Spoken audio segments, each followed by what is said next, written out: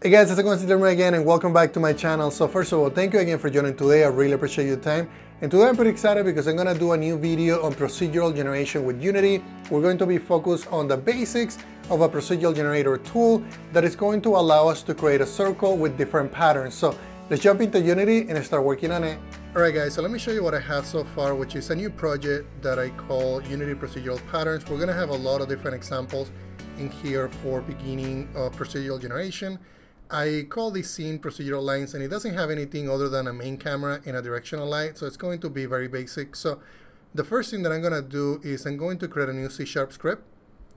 This C# script is going to be handling the drawing of the procedural line, so I'm just going to call it progen line.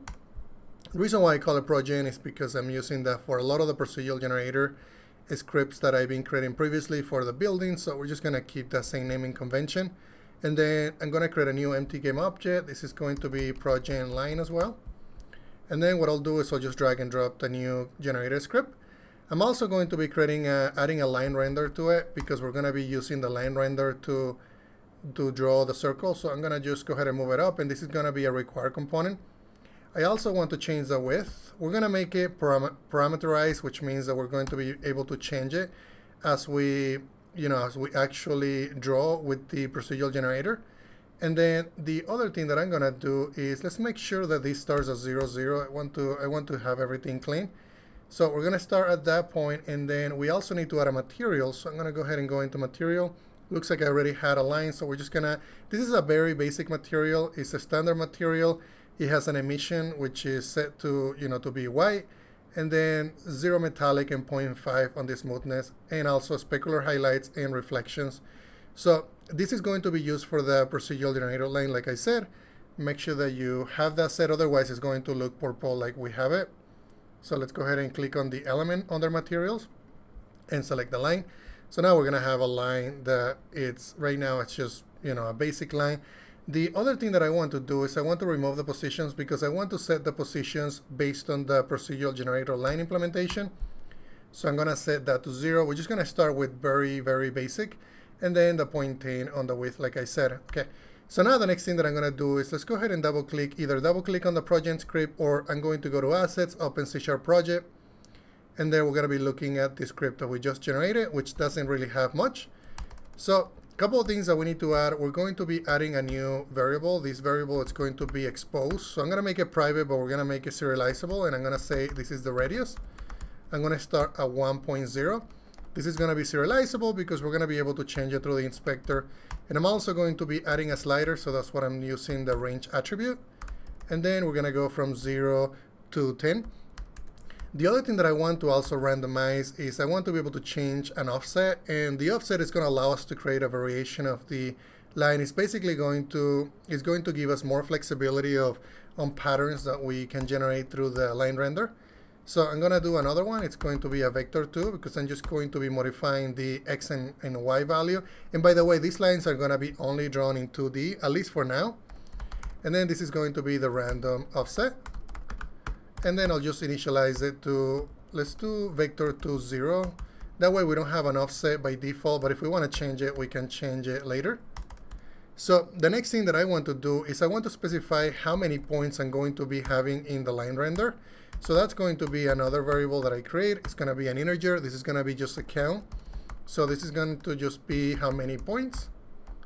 And you can call this however you feel like it should be called. I think for me, how many points basically tells me what it is, so that works for me. And then I'm going to be using a range. I'm not going to allow 0 points because then we won't see anything. We're going to go from 1 to maybe 1,000 points. It's going to be a good number. So the next thing that I want to also do is I don't want to draw this on every frame, and we can do it if we want to, but I'm going to allow as an option how many seconds to wait until we draw, or milliseconds to wait until we draw a new line. So I'm going to make it also serializable. It's also going to have a range. And what I'm going to do is I'm going to say, let's go ahead and start at 0 in this case, and we're going to go up to 10 seconds. So that way we can say, okay, you know what, I'm not going to wait at all. I'm just going to use whatever the update gives me. I'm going to be, as soon as the update gets executed, it's going to draw a new line. But if this number gets increased, let's say it's 0.1, now it's going to be, every 0.1 seconds, we're going to be drawing a new line. So now what I'm going to do is I need to name my variable. So it's going to be a float, and then we can tell it, update in seconds. That's what I'm going to name it. And then I'm going to do, I'm going to do it every 500 milliseconds. So we can just do 0.5f. So the next thing that I need to get a reference to the line render, and I don't have anything that tells me that that's going to be a required component. So I'm going to make it a required component. That way, if you create a new game object and you assign the prong gen line, it's going to add the line render if it doesn't exist already. So I really like using this so that it tells us that it's a dependency. The other thing that I also need is I'm going to need a reference to that. So I'm going to need line render, and then we're just going to call it line render. So this is going to be used to basically set the line render. So now what we're going to do, I'm going to remove this comment. So in the body of the start method, I'm going to say line render equal get component line render. So we're going to get a reference to our line render. And the next thing that I'm going to need to do is I need to implement the draw circle method. And I haven't implemented it yet, so that's what I'm going to be leaving it like this because we need to actually implement it. So, and then we can uncomment it after it. So I'm going to say, I'm going to create a void method, and it's going to be called draw circle. So in this method, I need to tell the system, okay, line render, how many points am I going to have? So that's going to be the first thing that is required. We're going to say line render, and then we're going to tell it how many positions we have, which is going to be how many points we have. So I'm going to say how many points.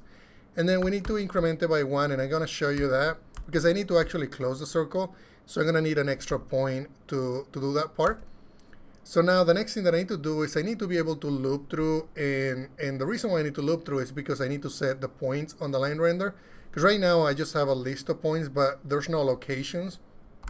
So what I'm going to do is I'm going to use a for loop, and we're going to say, okay, from integer I equals 0, and we're going to go I is less than how many points we have, which is going to be, in this case, is going to be 100. And then what I'm going to do is I'm going to need to increment it. So we're going to do, the semicolon, and then this is very common patterns of using for loops. Then the next thing that I need to do is I need to calculate the angle, right? Because we're going to be starting, at point 0. I need to know the angle at x and also the angle at y. So we're going to say calculate the angle. And I'm going to make some pseudocode here so that we know. So once I calculate the angle, we're going to need to set the, if I have an offset, I want to be able to set the offset. So I'm going to also calculate the offset. And then the last thing that we need to do is we need to actually set the position on the line render. So set the position on the line render. Okay. And right now there's nothing in here that is giving us, a randomized point. So when we calculate the offset, we're going to also apply a randomized distance. And I'll show you what that means. So the last thing that I need to do once we code all of these, I need to set and close the last points. And the reason why I need to close the point, if I don't do this, it's not going to look like the whole circle is closed. So I'm going to say that the last point, calculate the last point position to close the circle. Perfect. So now we need to start with the basics. So how do we calculate an angle? And if you go back to trigonometry, you need to use something called math.pi, and then we need to basically multiply math.pi times 2 because we need to get the whole, the whole 360 degrees. So I'm just going to say float angle, and then we're going to use 2f, and I'm going to multiply that by my math.pi, and now ping pong. Let me make sure that I select the correct one, and I'm also going to be dividing that because I need to know, for each point, what the location is for that point. So this is going to be calculating the angle, so we need to say how many points, and we're going to multiply that by I. There we go. So that should give us the angle. So now we need to get the position at x and the position at y. So what I'm going to do that is I'm going to create a new variable, and it's going to be called line x position, and then I'm going to use my my mathf.cos. So cosine normally gives you, not normally, but it gives you the, if I can type that correctly, let me go ahead and do that again. It gives you the x value, so that's what we're going to use, and I'm going to pass in the angle. But I also want to offset it by the radius. If I do this, it's just going to give me the x position, but there's not going to be a radius. So I need to multiply this by a radius. So now what we need to do is I'm going to copy that, and we're going to have to do that exactly for the y, except that it's going to be sine so that we can get the value of y. So I'm going to use my sine, and I'm also going to be multiplying that by the angle. So far so good, and this is going to work if I were to run it. So let's say that we don't apply an offset or a randomized distance, which is not going to be random at all. Then we can draw the circle. I'm going to show you that before we get into randomization. So I'm just going to say, okay, now that I have my x and y position, what I'm going to do is I'm going to say, okay, line render, go ahead and grab the position at this point, which is going to be the first point that I'm looping through on how many points. So at the beginning, it's going to be 0. Once I go through here, I evaluate the next. I'm going to say, okay, increment it by 1, and then, it's going to go through a loop multiple times. So the value at the beginning is going to be 0, then 1, and 2, and then so on until we hit the max. So at the value of 0, what I'm going to do right now is I'm going to say, okay, well, at 0, I want to set the position. And if you look at the signature of the set position, it takes in a vector 3. So I'm going to say, okay, give me a vector 3. I'm going to create a new vector 3, and I'm going to say line x position, and then comma line y position. And it's going to require a value of z, because it's a vector 3. So I'm just going to set it to 0. And then that should give us everything that we need to draw a circle right now. It's not going to be random, but I want to show you the process of doing this. Okay, so now let's go back into Unity, and let's see what this generates. And there we go. Let's wait until it compiles. So now we have a really cool inspector with not much code. I have a radius, the radius offset, how many points we're going to draw, and then the updates in second, which is not getting used right now, but it will be getting used very soon. So now let's go ahead and play and see what happens. So right now we have, we have a circle, and the circle is basically drawing the circle, but then at the end we have this loose point. The reason why we have that point is because we are only drawing, 100 points, but we don't have the last point position. And that's the last thing that I need to do, is I need to actually close the circle by actually telling it what the position is. So let's go ahead and go back into Unity. And there's a really easy way to do this. So what we can do is I'm going to copy this line, and I'm going to paste it right beneath it. And what I'm going to do, instead of using I in here, I'm going to use how many points we have.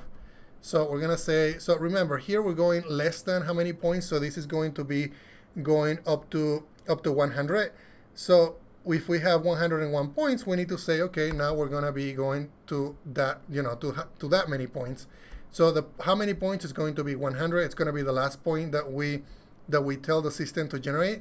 So actually what this is going to do, this is going to go up to 99 because the max is 100. And then this one is going to be position 100. So that's the last one that we draw. So, but right now we need to get the position of the actual last point. So what I'm going to do is I'm going to say, okay, line render, I already know the position of your last point. So what I'm going to do is I'm going to say get position, and then I'm going to tell the system to get the position of the last point. So actually the first point. So the first point was at 0, and I need to get the value of x. And then also the first point was also get position as 0, and I need to get the value of y. And then I'm going to set the z-axis to 0. I'm going to explain this in just a second. So let me go ahead and move these down so that we have more space to see. I'm going to just resize this. So if we look at the circle that we drew, if I hit play, so now everything should work because I set the last position. It's a perfect circle. So if we look at this, right now there is, we got to here, and then we had a line that was crossing. That was the last point. That was point 100. So what I'm telling the system is, okay, when you get to the last point, which is the point 100, I want to get the position of the first point, get me the x and y axis, and based on that information, I can set my last point. So the last thing that I need to do is to make sure that the circle looks good, is I need to give it, so if we go back here and I need to tell it, I think it's the end cap vertices, let's set it to 5, and then let's hit play and see if that looks better. And I think that looks better. So now we can get, we get a perfect circle. We don't have a weird line at the end. So now that we have our circle, we need to add some randomization. And to be able to add some randomization, we're going to be basically calling something called the Unity engine.random.range. And I use that a lot. I use that a lot in different examples. And I'm going to show you an example of a procedural building that I created if you haven't looked at it. But let's get this done first. Okay, so what I need to do is I need to create an offset of X and also an offset of Y. And what that's going to give me, it's going to give me a randomized position that I can apply to the circle. So what I'm going to do is I'm going to say, okay, flow, give me a flow. This is going to be the offset that I apply, and it's going to be a random offset. I'm going to say, okay, Unity engine, give me the, let me use the random. So I'm going to use the random class, and I'm going to use the static method called range. So range is a very powerful method. It doesn't seem like it, but I use it quite a bit. So what I'm going to do is I'm going to get, okay, now that I have a range, I'm going to tell the range to be, to start from, so it's going to require that you specify a minimum and a max, and it's going to give you a value in between. So in between or equal to. So what I'm going to do is I'm going to say line X position. It's going to be my minimum. And then I'm going to grab the line X position as well. But in this case, I'm going to be adding an offset. And so to be able to do an offset, we're going to be doing something a little bit different. So I'm going to grab and I'm going to sum. So I'm going to start from the line X position. I'm going to basically do a multiplication, and I'm going to multiply the random offset that I set above, and I'm going to grab the value of Y. So now let's copy that and then use it the same for Y. And there's no really perfect formula for this. This is just a randomizer that I created, and it worked really well. So I'm going to do the same thing for Y, and I'm also going to do here Y as well. And in this case, we're going to be grabbing the value of Y. So what I'm telling the system is, okay, I want to create an offset of X, also an offset of Y. I know where the line position is at this point of the iteration. So grab that point and then grab a maximum where I'm multiplying basically the line X position times X, and then I'm summing that to the value of X. I'm doing the same thing with Y, starting at line 1 position, grabbing the line 1 position, and then basically summing the offset that I have right here. So now that we have that, we can do something as cool as just adding a new offset here. So I'm just gonna grab the offset, and I'm going to be grabbing the offset of Y as well. And now with these two, with these little changes, we can see something like this. Let me go ahead and go back into Unity. And this is the power of procedural generation with Unity. It's really easy. It could get complicated, but at the same time, it's, you make a few changes and it just gives you some really cool effects. So right now, that doesn't look any different, right, than what we had before.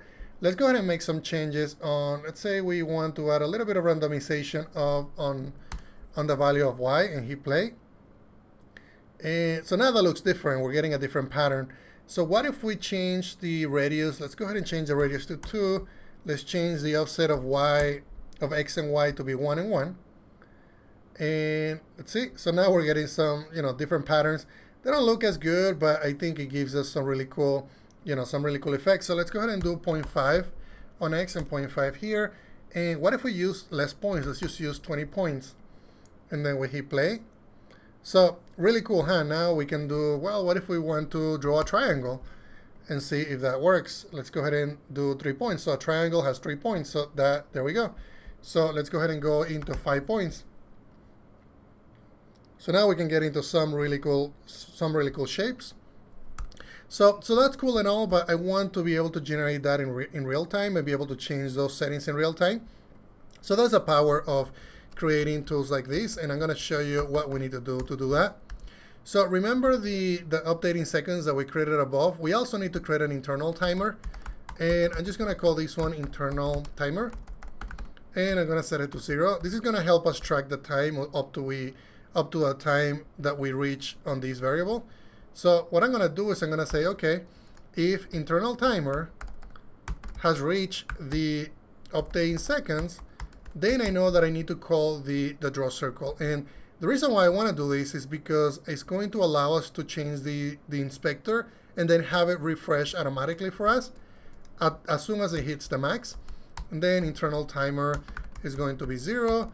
We need to do an else here to increment our time, otherwise we're never going to reach the actual max. So now what I need to do, okay, internal timer, I'm going to increment you by using time, delta time, and I'm going to multiply that by 1. So what's going to happen is it's going to check internal timer. Has it hit the max? No, it hasn't, so I'm going to be incrementing. Have I reached the max? Yes, I reached the max. I'm going to be drawing the circle. I'm going to set it back to 0, and then I'm going to keep looping through and then regenerating everything. Let me go ahead and clean this up. Okay, so I think that's all we need to do right now. Let's go ahead and go back into Unity and see what we can generate. And I'm going to go ahead and hit play, and this is going to be fun because now we can generate this and apply changes. So why is it moving? And it's moving because we have a random offset, and we're using the randomizer to basically apply changes to the value of x and also the value of y. So what if I change this to a greater number? You're going to see that it's going to start stretching. Or what if we don't want to do much changes on that? What if I just do a little bit of a change? And what if I increment the number of points that we have? So maybe the radius needs to be smaller, or if the radius needs to be bigger. So you can see how that is changing. What if I want to increment this, more frequently? So I can do, 0.1, and we can see that it's now moving faster. What if we do 0.05? Now we're getting, much rapid change. I can increment the points. I can decrease the points. You can see how it's shaking. I can just not add any offset at all, and that's not going to give us any changes. So what if we do 0.5 here and then 0.5 there? And what if I increment the range, the radius? And that looks really cool. If I change the points, if I add a lot of points, you can see how that is changing. And there's really no limits on what we can do here just with just few changes. So what if we wanted to change the value of how thick the line was? So we can do that by just setting a property. So actually I'm going to do two properties. So one of them, it's going to be a flow, and this is going to be the start width. So we can just call it line start width. And then this is going to be the width of the line when we start, and I'm going to set it, what if we set it to let's go ahead and do 0.05f. I think that's the default that I used before. I'm going to also make it serializable. I'm going to also make it a range. I'm going to start at, let's not start at 0, because if I start at 0 we won't see a line. So I'm going to start at the same value here on my slider, and then we can go up to, let's go ahead and go up to 10 and see what we get. And then I'm going to do the same thing, but in this case I'm going to use the end width. And the reason why I'm calling them this is because I know those are called that way in the line render. So I've been playing a lot with line render, so that's why I know those ones really well. So what I'm going to do is, when we're setting up the line render here, I'm going to say line render, the start width is going to be, line start width. And then we're going to do the same thing with the end. There's going to be a lot of different options on the line render, so I'll make that a meta at some point. For now, I think this is okay. And width. So I think that's everything that we need to do there. Let's go ahead and go back into Unity and see what we get by changing some of those values. So now we have two new sliders that are going to control the width of the line. So I'm going to go ahead and hit play, and now we can play with the width. So you can see we're incrementing the star. We can also incrementing the end. So what if we do something like 0.1 and then 0.1, or we can do 0.5 and then we can do 0.5. Just make it a little thicker. And we can also change the radius a little bit. We can also change how many points we have, and you get different patterns there. But if I want to make it a little smaller, or make this one a little smaller, there we go. So what if we wanted to clone this and do something different on the other one? So maybe on the other one we can make it, we can make it a little bigger, something like that. We change a little bit of the width there. And maybe this one will just make it more like a circle. So let me go ahead and change that. Those values, this one is going to be 1, 1, and there we go. So let me go ahead and move this on the side so that we can see everything. There we go. So what if we wanted to clone it one more time, but this time we make it smaller. And this one I want to, maybe let's change how many points we have here. This one is going to have, less points. On the first one, we can have maybe about 20 points. Let's do 20 is fine. And then I'm going to change this number here, and then this number here. we can change the width as well. I think it's just too thick. But anyways, that's kind of what I wanted to show you guys. So you can see how powerful it is to create a very simple inspector that allows us to do randomized shapes. And I'm going to be doing a lot more videos about procedural generation with Unity. So the last thing that I wanted to show you is make sure that you look at Twitter, because I've been posting a lot about procedural generation with buildings. So if you go to twitter.com/DilmerV, you can see some of the things that I've been posting on procedural generation. Let me go ahead and find them. So you can see that I'm doing buildings with procedural generation, and this is not any different to what I'm showing you right now. At the end, it's just a data structure, and it just looks cooler because it's a building.